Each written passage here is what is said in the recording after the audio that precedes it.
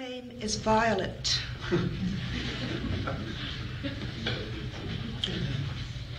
It's not a name I ever wanted. It's not a name that any beauty ever had. I, hearing it called through bars or playgrounds or hospitals, am not reminded of the flower. I avoid my name, as a matter of fact, whenever I can with any other name. Even the most ridiculous diminutives are pleasanter to my ears.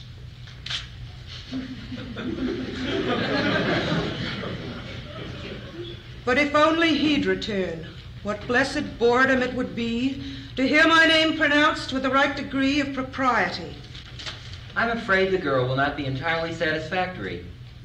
When the poet talked to me, the Violet we knew was not like this. Her wit seems to have been dried or dulled. We look for abundance of feeling to counteract the sterility of war. She is a woman, after all. My girl, you cannot simply stand and wait. Your Jack, when he comes home, will have enough to bear without this black fatigue you seem to be in all the time. I know. Perhaps if I thought deliberately of time before the war. Yes, that might help.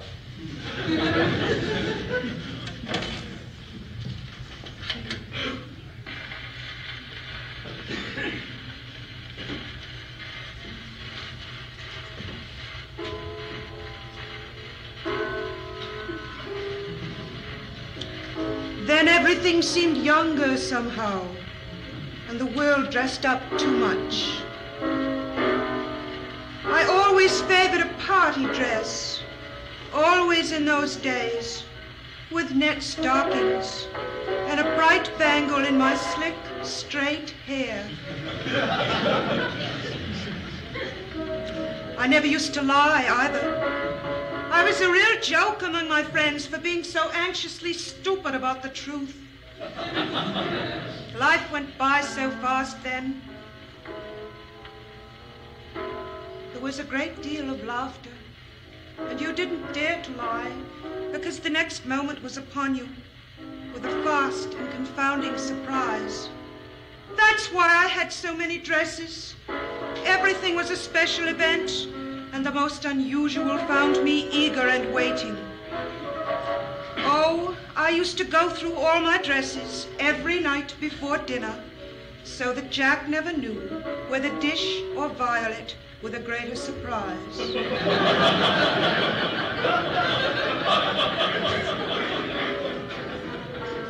I used to sing annoyingly in his ear all the time, because I invariably felt stark naked. My dear, I hadn't meant you to go on so. Please don't feel bad. It's all right. I don't know how I feel, except that I'm never naked anymore. You know how it is when the music stops? I spent the war dancing. I'm just tired. Oh, Violet, at no time has the poet or myself touched or questioned your generosity or need. How could I have presumed to criticize you? I remember you in the bars and the cafes, with your dirty face and shabby hose, smiling and singing so cleverly, just as if you were happy. And I know you didn't always get the biggest sailor in the fleet.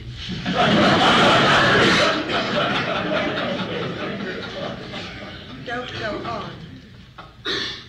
It isn't fun to be understood when you didn't know you had to be. How else could I make myself feel real in that dazzled time? I only tried to be felicitous.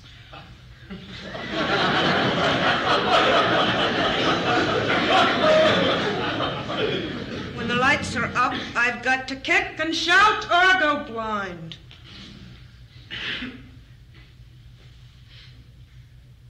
I'm afraid. I'm afraid I'm the sort of girl that sings in the movies along with the heroine or disappears altogether until intermission. It's not easy to be spectator or audience, always overruled by someone else's idea of what you really want. Violet, you're never asked what news you want to see in the paper. When will he, Jack, come home? as if waiting for someone besides me to ask that question had delayed him. Now he appears, limping slowly up the walk.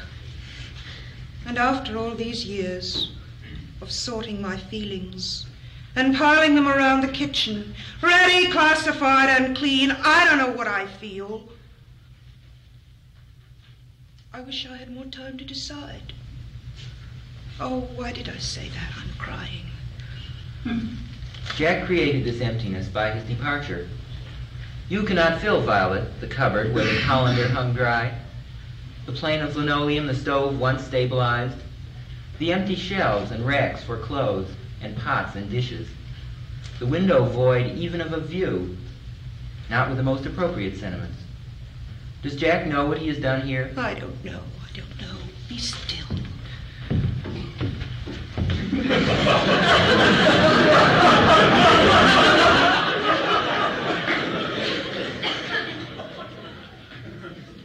In this moment of silence, the expected lyricism begins, as when the subway stops a minute just before reaching a station. They breathe heavily for a moment, all of a moment, though very sure of the time, his hand on her lips, her eyes stirring. They allow the world this minute to speak before taking up their love again. And softly as a gift, the world tells them what images they make, how it spies upon them every night, what their death will be, and how magical they are. Oh, Jack, my Jackson, why did you leave me? Since you've left, I had to sell the flute and the bathtub. And my voice is broken. I'll never again be able to sing you Trail of the Lonesome Pine. And Jack, I'm glad you're back. Just don't look at my fingernails.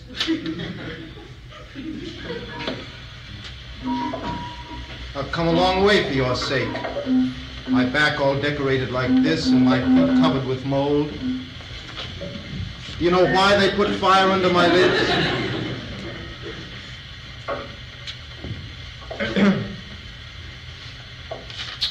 When we first went riding, how like dashing Cossacks. It was easy then to dress in scarlet. I sat my mouth prettily and hacked babies and old women with a song on my breath.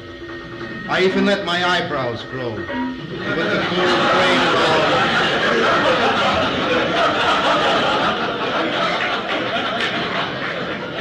And with the gold braid and all, I frightened myself. There were sweet times, and we weren't too drunk to appreciate them. Lovely ladies loved us like useful flowers, and as I say, my color was good. I had a beautiful horse. Why, I thought of myself as Eric's son, Leaf, going towards the moon with a world behind me and a lot of blood to get off my chest. I wanted to bellow the green and black waves flat and then cleave my way like an iceberg. I knew I was good. I hadn't laid them all low for nothing. Women at villages, coasts of islands twice as big as Iceland. And didn't they all squat when I frowned? Even my bad old father? But something went wrong. One minute I was lord of all I surveyed, and the next I knew that I'd be beaten. That I'd better go back to my easy throne and leave this virgin land I'd first laid heavy hands upon. That was a retreat. How I cried to shove off from that rich, tough land, my kind of country, and go home. What was it that beat me? The land, the air, the sun, all bigger than the gods intended me to own? I yearned after it, and it grew like a spiral as I thought through the years of my Vinland the Good. Or I was the admiral, bossing a bothersome crew, and pretending a good deal of confidence, when suddenly there was a hint of glory. I didn't believe it just because the seaweed looked like fresh grass. I knew I might be feverish and I didn't plan to be taken in, but there was something in the air, a sweetness like finding a ruby when you were looking for a baseball. And at the same time, I was sick at not knowing. It was mine and I hadn't planned for it. I wasn't strong enough and anyone could knock me down, all those others who wanted everything as much as I did. So I spent most of my time wondering when bullets, mortars, and bombs were going to find out where my courage ended and this cowardice, oh, intuition, I'm not on trial, am I, began. Finally, a sniper in a tree on the edge of the Pacific's exciting waters, an Oriental with lots of time for meditation, saw me clearly at the right moment. It was time, you see, not topographical like Achilles' heel. I was thinking of myself as heir to the Mississippi. My thoughts turned to DeSoto. Whose wouldn't?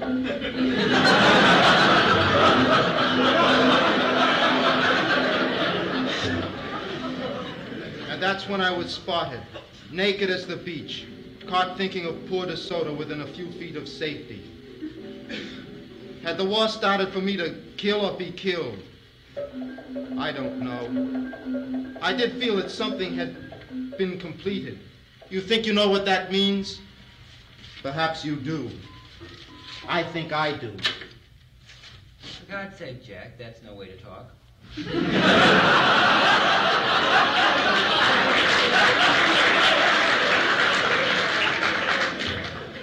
She's had visitors of her own.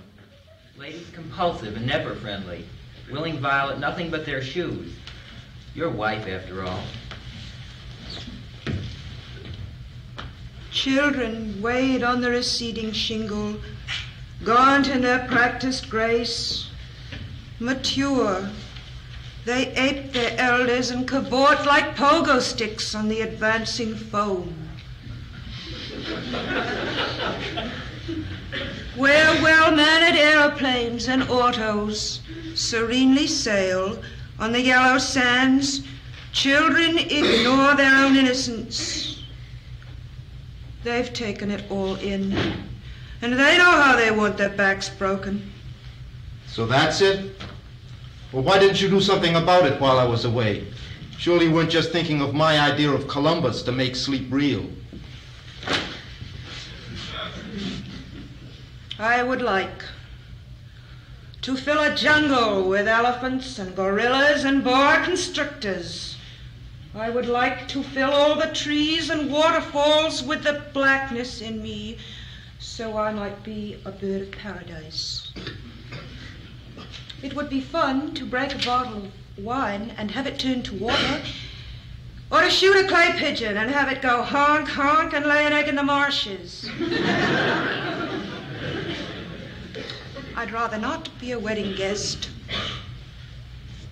If I were the Sphinx, I'd lie in the sun and stare at myself with pure white eyes.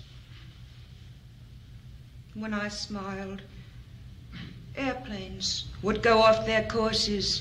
I'd hold down the dark and say sweet nothings to the palms. Oh, that's what we'd all do, Violet. Well,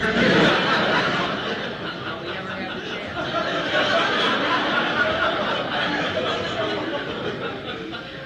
How did the poet know this would happen when he dragged us into this?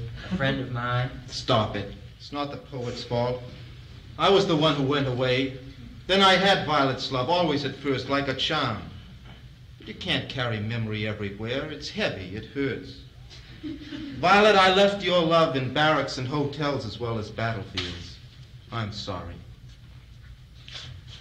Your anger beats out in your most repose, and my bitterness varies every I love you. We go together, like hand organ and monkey, or bull's head and diadem, and fear each other's death. Oh, Jack, this is when married people try to be beautiful. It's not enough if you're back, if nothing has changed.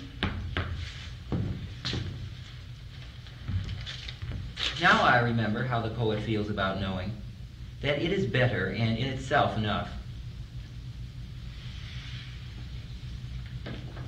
Nothing prevents life from returning at this point like a scandal, and everything you do will make a noise. Violet, you'll keep on grubbing in the laundry basket, always hoping to be surprised by something lovely and disturbing, like a crystal hand emerging with a sparkler.